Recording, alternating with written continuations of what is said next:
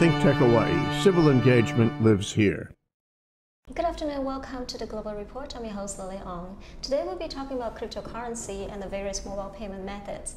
We have with us today Mr. Dannie Francis. He's the co-founder at the Vault, a security blockchain company. Welcome to the show, Mr. Francis. Thank you, welcome. Yeah. Now, Mr. Francis, before we have you explain to us how blockchain technology works, could you give us a little background on cryptocurrency, how it started and how it came about? Well, I mean, the cryptocurrency phenomenon actually started quite a while ago with the creation of the blockchain technology, which is, it's basically a way of managing transactions, whether they're financial or other kinds of transactions. And when those transactions happen, they happen on a peer-to-peer network in a distributed environment. What it means is each transaction forms a ledger, and that ledger can never be changed. It's unlike the kind of way that computing is done now. Think of it as if you're writing a journal and you're making a record in that journal, and you've got 100,000 people watching you at the same time make that record. It can never be changed. Everyone's witnessed it.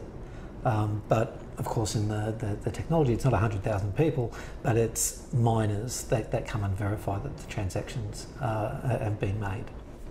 And once they're done, they're immutable, they can't be changed.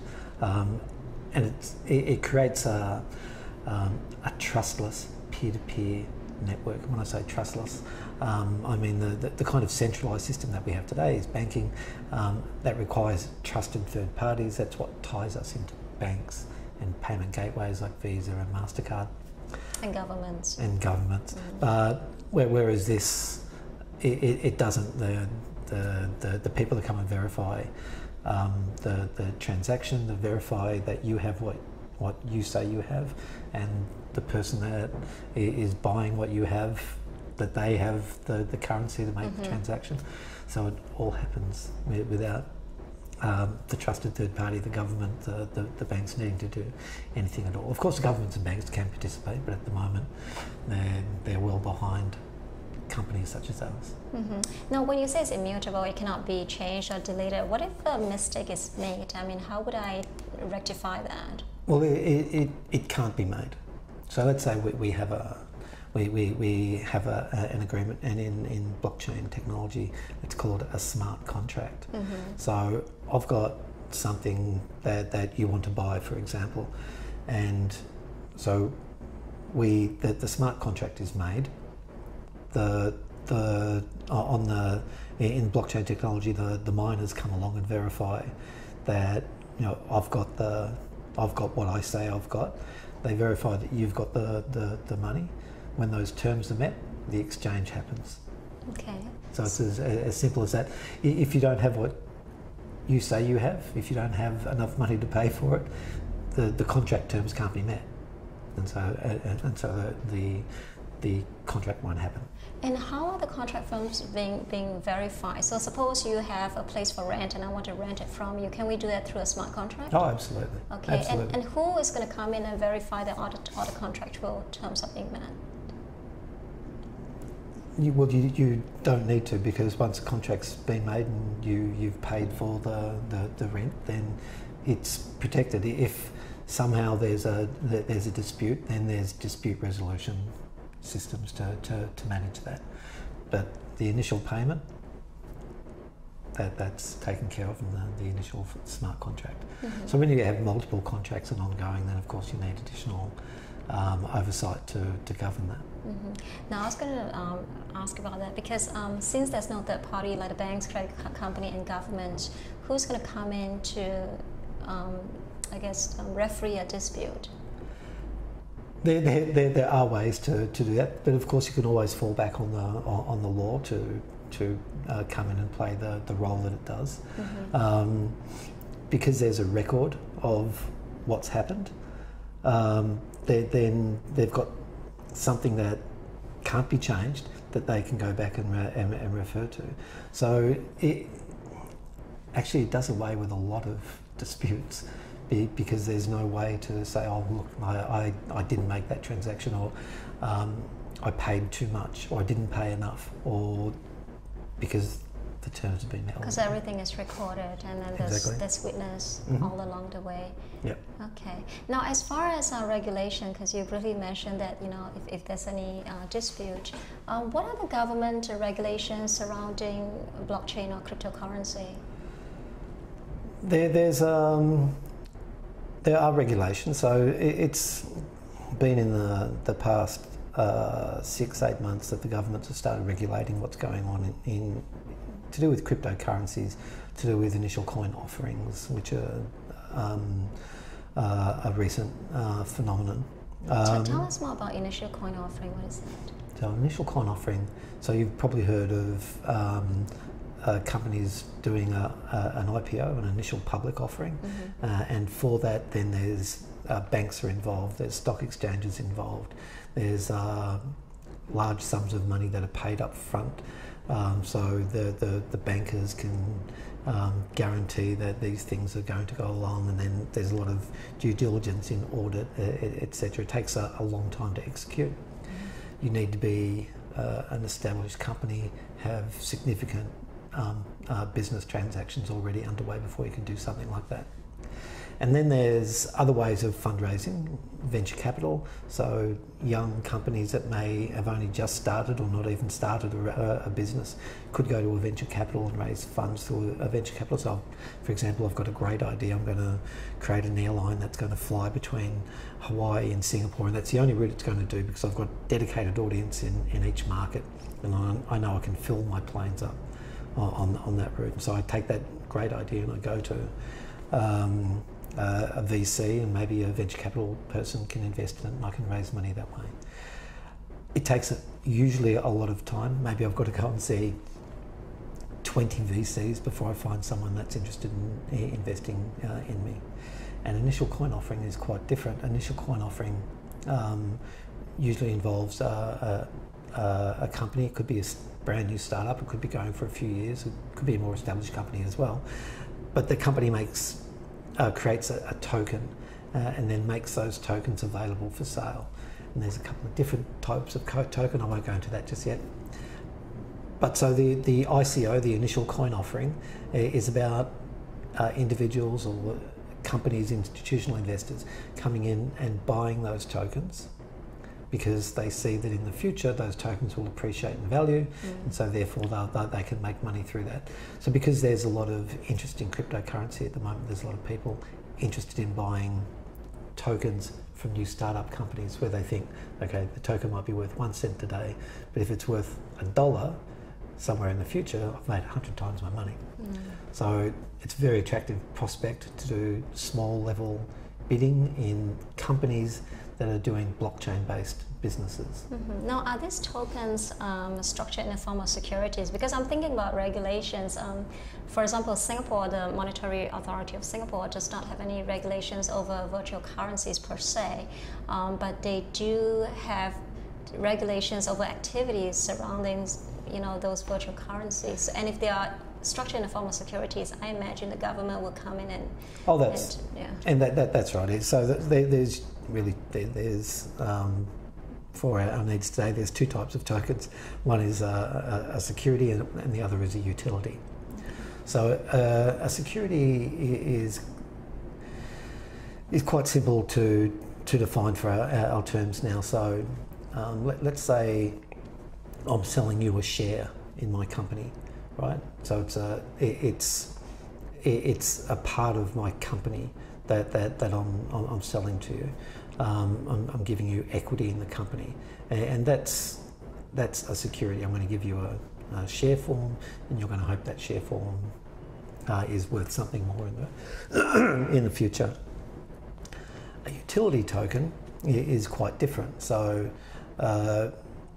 for the way that a lot of companies do it is, let's say my company is going to enable transactions in a new kind of blockchain exchange, and to power those transactions we're going to use tokens. So the people that use our technology to make the transaction will buy tokens to do it.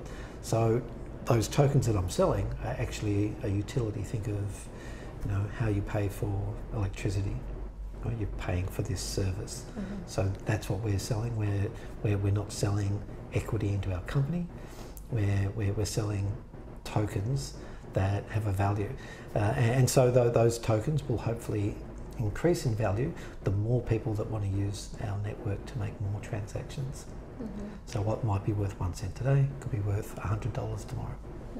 Now, being that everything is digital and done online, what about as far as security goes? I mean, have you seen malicious attacks, hackings?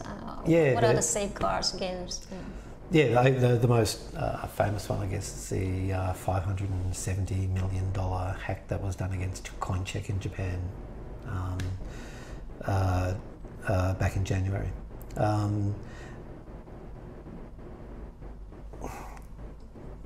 Because the blockchain exchanges that have been established so far, some of them have good security, some of them don't have good security. Obviously, in the case of CoinCheck, then someone was able to hack into their network and then divert Neo tokens to an address elsewhere, which has been tracked down actually.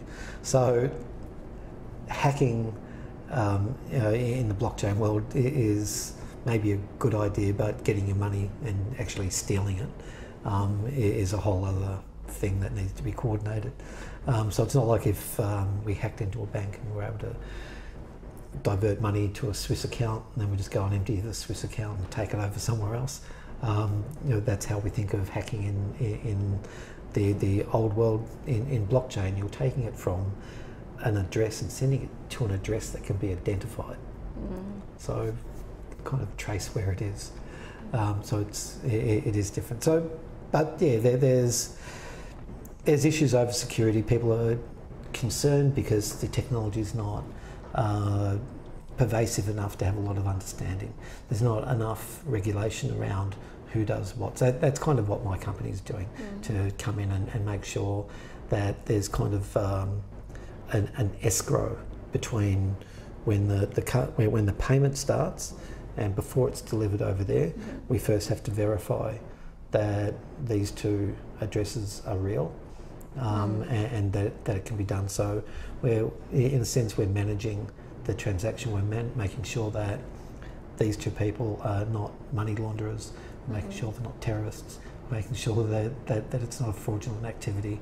We know who they are, and we can manage it. So, so security is a big concern, and we've partnered with a great company, Korea, to provide that service to get around people's concerns about security. Now, given that everything can be traced to a source, why then is the government, why did they raise the issues of money laundering and funding terrorism activities? Because when the technology first came out, it's a peer-to-peer trustless technology. So originally, and in the early days, and still for many of the companies now, they don't have KYC or know your customer rules. So whoever can get in there and deal with it. So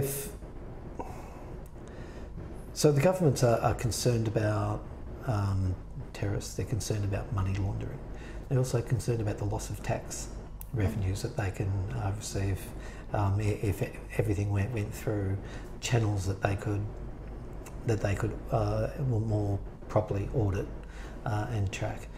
But that's happening. As you can see, Singapore, America, Australia, Korea, China, they're all putting in place regulations so that they can put an end to the complete privacy of what's happening there. And so there's know your customer, there's anti-money laundering, there's fraud detection services in place. And to enable them to collect taxes too. I'm sure. Yes. Yeah. Okay. Well, thank you so much. We're going to take a little break here, and we'll come back. We'd love to talk, have you tell us more about the various mobile payment platforms. Pleasure. Thank you so much. Thank you.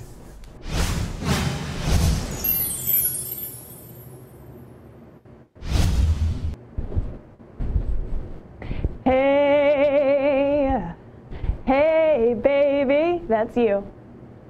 I want to know, will you watch my show?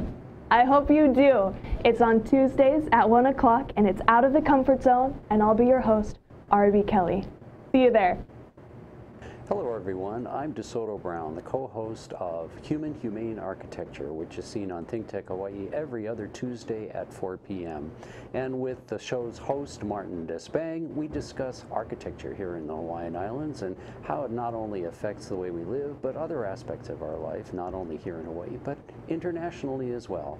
So join us for Human Humane Architecture every other Tuesday at 4 p.m. on ThinkTech Hawaii. Welcome back to the Global Report. Today we're talking about cryptocurrency and the various mobile payment platforms. We have with us today Mr. Dannie Francis, who is the co-founder of the Vault, a blockchain security firm. Welcome back to the show, Mr. Francis. Thank you. Now, Mr. Francis, could you share with us some of the different types of mobile payment platforms that are out there? Right, there's, I guess there's a number of mobile emerging payment platforms that are quite common in around. What do they call it? There's a number of emerging payment, I guess we call them. So there's, MasterCard has MasterPass. There's Stripe, there's Braintree, PayPal. All of those are vehicles that, or are payment gateways that mobile vendors are embedding in phone devices so that you can purchase things from retail stores. You can buy your cup of coffee in the morning. They can be married with loyalty programs, and it's usually the tokenization of a credit card or a debit card. Once that tokenization happens, security layers are put in place to protect it, and then it's put on your phone. So you can use your phone to, you may have seen in places like Australia where people tap their phone using NFC technology, or it could be done on a location basis using Bluetooth, or just using pairing a phone with a point of sale terminal. There's several ways that you can enable that. Now, when I tap my phone to that, what kind of information is being transferred?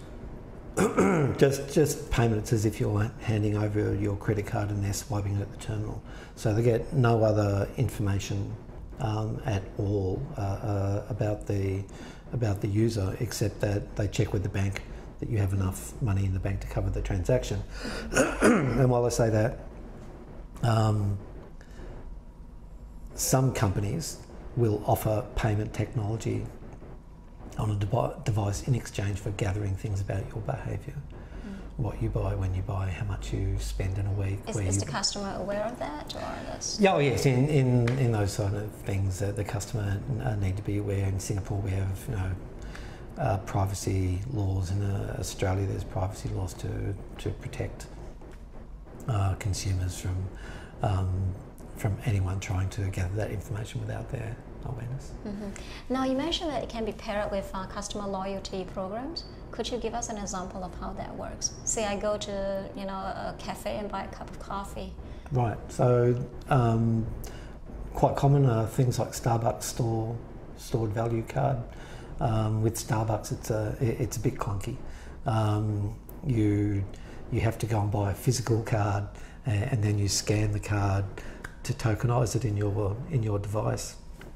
And then when you make a payment, and then you add funds to that card, and then when you come into the store, you can make an order and use the funds that are in your card to pay with. When you're paying, are you tapping your phone or tapping a card? With Starbucks in Asia, it's scanning at a terminal. With the phone or the card? With a QR code on the phone. Oh, okay. Because the card's been embedded in the phone. But then there's companies like Loke, and Loke do away with all that clunkiness. They embed the card, your card into the application. So it could be Starbucks. In this case, you wouldn't have to get a card, download it. Right. You just do your own credit card, and then when you make a purchase, you get points. As those points build up, you can use those points to make a purchase. And the company is, of course, collecting information on what type of purchase you made, and places like Starbucks, Coffee Bean, Yakun Cafe can gather information and improve services to customers. So customers are made aware that this behaviour information is known before they sign on. But they get discounts and they get value for being part of that process. Right. What is the capital cost? What does it look like for a merchant to say, okay, I want to implement this in my chain of stores? Is there a very high capital cost involved? It does vary from vendor to vendor. So there's probably 5 or 6 vendors in Singapore that do it. Some will do it very cheaply in terms of setup, but they don't do native mobile application development. They do web development, which is lower cost, less secure. And so you find with those kind of vendors, they're not so liked by the banks because of lack of security. But then the credit card companies will not have endorsed them because they won't have passed the rules required for credit card tokenisation. So it could be as low as $50 a month per outlet. There's companies like Loke do $1,000 to set up the outlet, and then $100 a month on small outlets. It's very reasonable. It's a reasonable cost considering the benefits to the merchant, which are an uplift in revenues of more than 8%, increase in margin of more than 5%. Significant if you're turning over $100,000 a month, and it's more than a staff's wage increase in your margin. And if capital cost is not exactly a barrier, what are some of the barriers that you have seen in your industry? The barriers are probably the integration with the point of sale. So there's point of sale vendors who some are very open and some are very closed, but they're usually relationships that have been married with the merchant for some time, and to change the rules, like in any marriage, could be a difficult thing. And what about educating the customers, the consumers? I imagine that the older generation might be more technophobic. You'd be surprised. Women between the age of 50 and 65 are among the most mobile savvy. Much more mobile savvy than their equivalent aged males. Males of that era are more likely to not be mobile savvy. Women have been smartphone adopters and game players, surprisingly. So it comes from that. So the older generation actually don't have too many issues, and the smarter the applications get, the easier it is for them to manage and find their way. Mobile apps today are very intuitive. So there used to be tutorials required. When you downloaded an app, there'd be use the app and do this, do that. Step 1, step 2, step 3. With the company that I was with before, we found that no one was using those things anymore. So we don't have to include them anymore because people are over or knowledgeable enough about mobile apps so they can navigate fairly easily. And looking at just Asia alone, what do you think is the percentage of penetration, market penetration for such technology? How many merchants, what's the percentage of merchants that have already picked it up? It's happening. It's happening fast now. I think that it's kind of growing with some pace. So there's a bank in Singapore called DBS, and DBS is really pioneering what's happened in the area. I think DBS already has 1.5 to 2,000 outlets doing it. They're targeting over 20,000 outlets in the next 12 to 18 months. In Australia, there's probably loyalty and payment. You know, I can just think of 3 companies that would have more than 10,000 outlets between them. In Korea, I know of a company called Dodo Point and has over 1 million merchants using it. So. Wow. And do you operate mostly within the Asian region, or do you have clients outside of the Asian region as well? Asia Pacific. Right. We're a global company, so but the technology that we've developed has been focused in Australia, spread to Asia Pacific. Now we're setting up US and UK. Do you encounter HQs. different types of difficulty as you bring them to different regions? Surprisingly, no. You know, Asia's been a market that's more mobile savvy than the West, but the West has caught up in the last couple of years. America was very slow in coming to the mark, but Why do you think that is so? Why are they slow in adopting it? they're slow in adopting all kinds of payment technologies. Americans were still writing out checks when the rest of the world was waved bye-bye. In cash. And even the kind of technology they used on their credit cards was generations behind what was happening in Asia. And Australia's quite fortunate because it followed the Asian technology and the Asian way of doing it. So the adoption in Australia is very good, and the adoption in the UK, France, Germany, it's all. Why do you think it's slow in America? Do you think government regulations have a role to play in that? Right, well, I don't think so anymore. They were up until 2 years ago, and now that's changed. You know, America's got great designers, great UI experts. It was just a matter of time until they embraced the technology, and you know they'll succeed as well as anyone. Well, thank you so much, Mr. Francis. We really appreciate you spending time with us today. Thank you so much. Thank you. Thank you. Cheers.